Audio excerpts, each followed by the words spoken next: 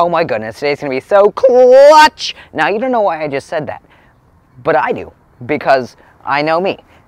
Now, that's the topic of my discussion today on my vlog, my actor's log.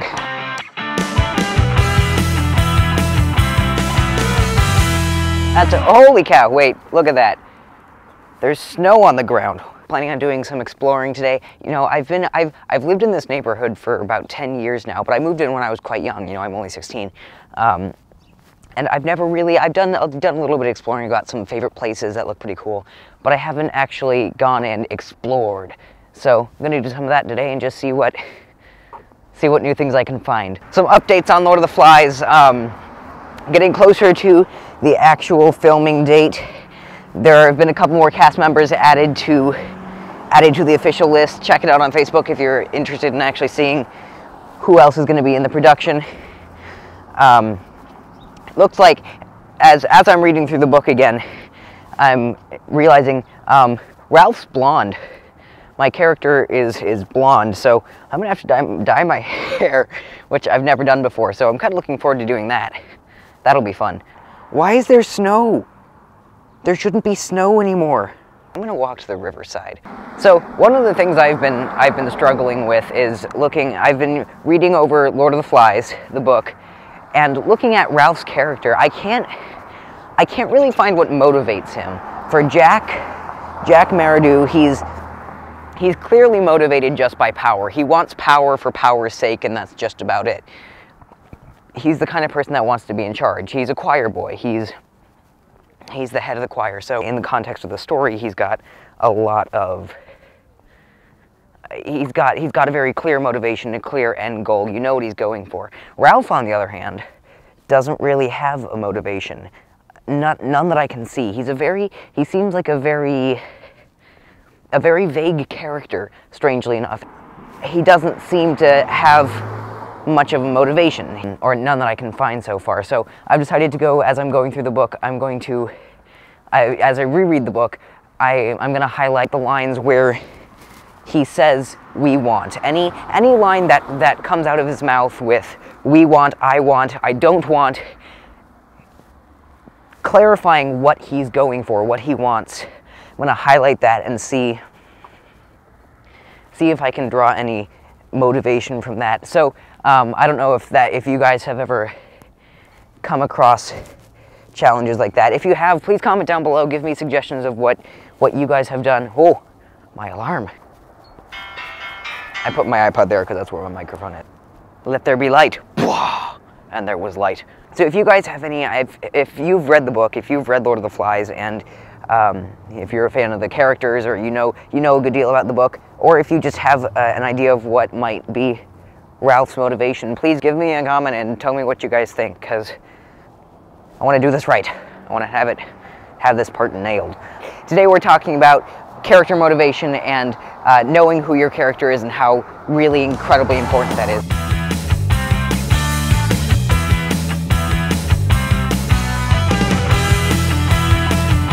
There we go, almost there at the river. Look down, I'm at the river, but you see, there we go. There's the river. But I'm not at the side of the river, that's over there.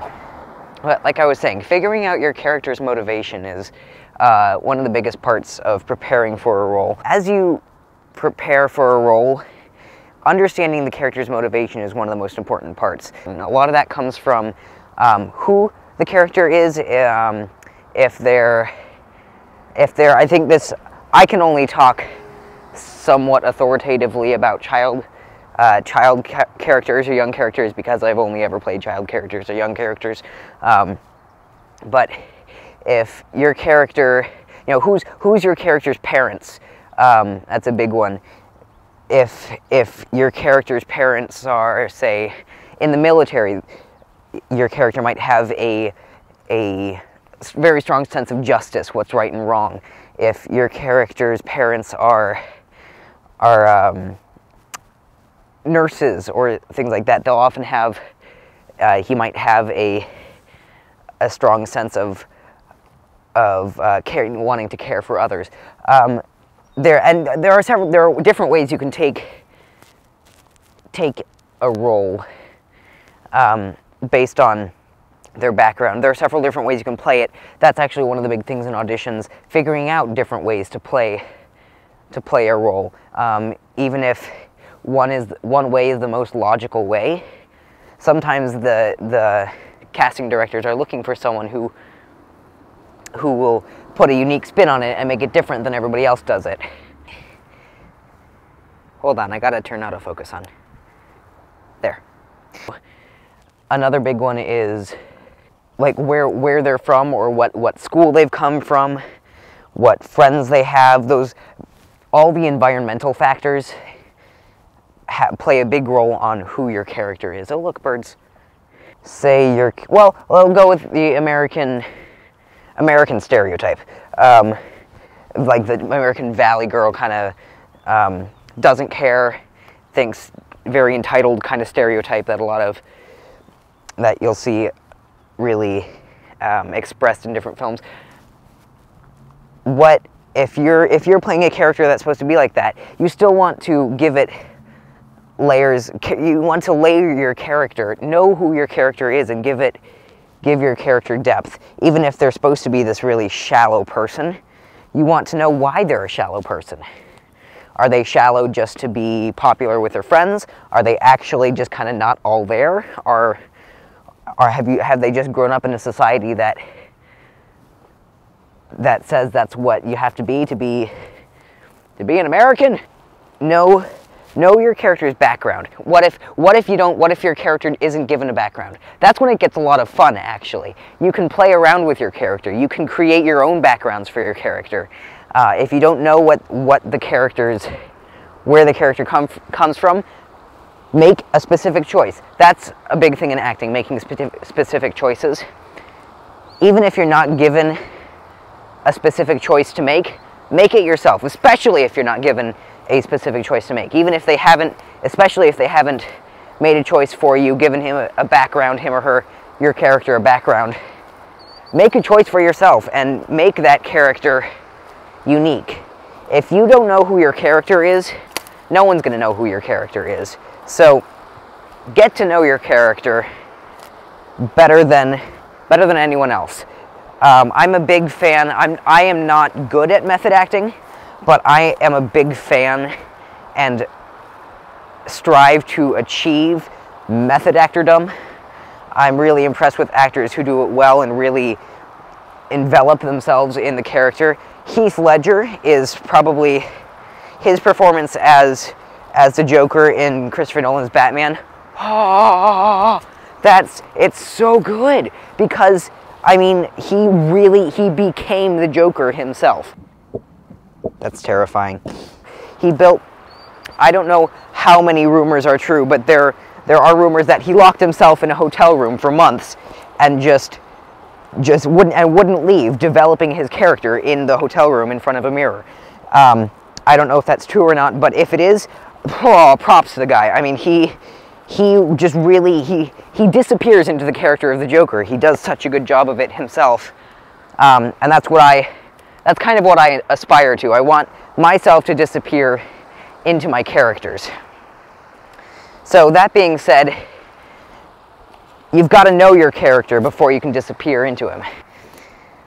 A couple of methods that some actors are really split on, or a couple of questions I'd say that actors are split on, is whether your character should define your dialogue or whether the dialogue should define your character. Did you see that? It literally just took the hat off my head. The idea that character should define dialogue, holy cow, that is really, really wet right there and really slippery. I almost just fell into the lake. Or to the river. This isn't a lake, but you get the point. Moving on, the concept of dialogue defining characters, or dialogue defining character or monologue defining character, is the idea that you discover who you are through what you say. Once you read the dialogue, then you through that dialogue you figure out who your character is. Looking at why he said that will give you an idea of who your character is and what kind of character would say that. Now, the idea of character defining dialogue, is the idea that you should already know your character. Have a specific idea of what your character is, and then once you know who your character is, what your character is, then you can portray the dialogue properly. You'll know how your character would say a line, what their motivation behind saying that line is. Again, there comes the motivation, knowing why. That is the #1 most important thing in acting, knowing why. You have to know why your character does something. There's no way around it. You have to know. If you don't know, then figure it out. If you don't know why your character is saying something, then there's no reason for there to be a line there. If there's no reason for there to be a line, it shouldn't be there, and your character hasn't expanded to fit the role. That being said, I think I subscribe a little bit more to the philosophy of character defining dialogue, but there's a little bit of both in it. There's only a few ways you can find out who your character is. So one is just plain description. Your casting director hires you for the role and says, okay, this is what the character is supposed to look like. This is who the character is, and you know straight off the bat. There's still absolutely room for developing the character and figuring out his quirks. Even if you're told who they are, there's definitely room to flesh out. Another way, if you're not told, making it up for yourself. Creating an interesting character by literally creating an interesting character. The third way is through dialogue. You read the scene, and then from what they say, you figure out who they are and why they said that. I mean, this is one of the most common character exposition techniques ever, in books especially. You think Pride and Prejudice, especially. Pride and Prejudice is one of the biggest ones that uses dialogous exposition. You learn who the character is by what they say. So there's certainly an aspect to both arguments. But if you're given a script, you need to know why your character is saying what he's saying. You need to know why your character is saying what they're saying. There's got to be a motivation behind it. I'm going to say it again. You need to know why. So what's the takeaway from all this? Know your character. I think I'm going to make this a thumbnail. Know why! Sorry, is it just me, or do I look like that scene from Lord of the Rings where the hobbits are hiding down below, and then and you've got the ring wraith up there, and the hobbits are all like, ah, and the worms start crawling out all over his face, and then what does Sam throws the stuff and they run off. That's what goes on in my mind. It didn't go on in yours? You weirdo. So, the main point of this is kind of just to make another vlog, I guess, but the long and the short of this whole thing is know your character. You've got to know why. Non più tra I farfalloni amoroso, notte giorno di torno girano, delle belle turbando al riposo, Narcisetto a dolcino d'amor. Look at this. What is this? There's all this fluff everywhere. I'm kind of concerned. Like, it looks like a bunny massacre over here. I'll protect the bunnies. Bunny carnage will never go on again, not in my kingdom. I will protect them. They will be safe with me.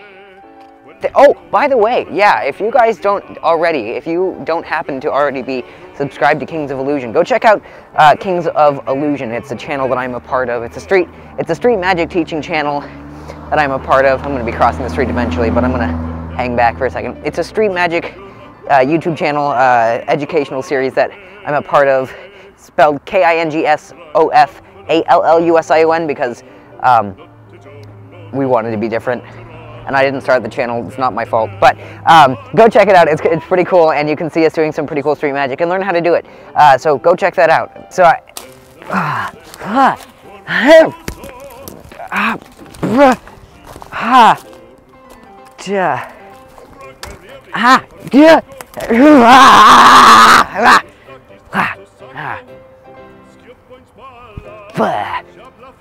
man, just don't go in there. That was a bad idea. And I'm so ready to go home, but we have to go see the stone TARDIS first because it's awesome.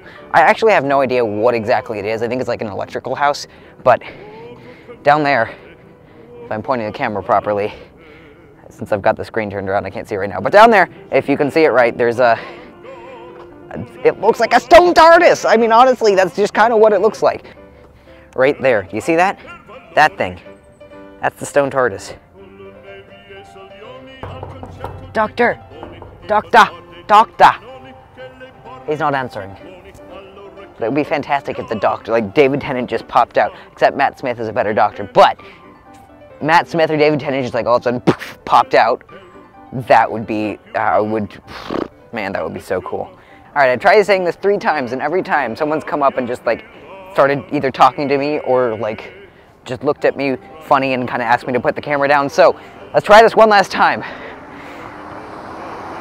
After these cars pass and stop making all this noise. Really? Hello. Just waved to someone in the car. I don't know why they're looking at me weird. Maybe it's because I'm holding a camera and talking to it. Anyhow, that's it for today, I think. Thanks for watching. Please subscribe, comment, like, whatever you feel like doing. Don't do it if you don't feel like it. If I'm telling you to do it and you don't want to do it, then don't do it. Just be yourself. Be your own human being. Don't let the world boss you around. But be your own human being. Be as weird as you want. Goodness knows I am. But if you have any questions, feel free to comment down below. Ask me a question. If you have any corrections, feel free to comment down below and correct me. If you have any... Ooh, there's a leaf. Corrections, questions, suggestions, any acting, anything. Comment, and I'll see you guys later.